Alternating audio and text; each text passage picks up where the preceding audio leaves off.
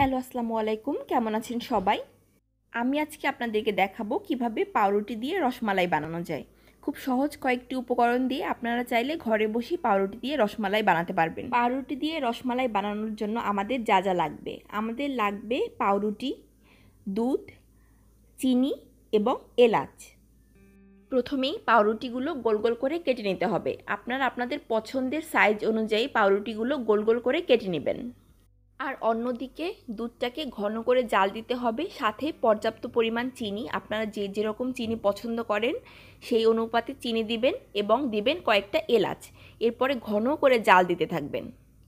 দুধটা যখন ঘন হয়ে আসবে তখন বাটিতে দুধটা নামিয়ে আপনারা গোল গোল করে কাটা পাউরুটিগুলো দুধের মধ্যে ভিজিয়ে দিবেন।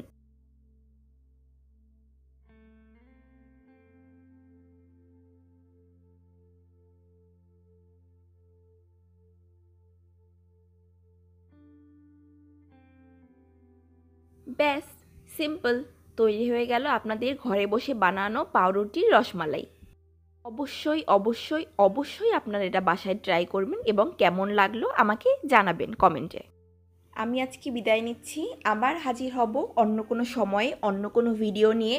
ততক্ষণ পর্যন্ত সবাই ভালো থাকবেন, আমার জন্য দোয়া করবেন, আমার চ্যানেলটি সাবস্ক্রাইব করবেন। ধন্যবাদ সবাইকে।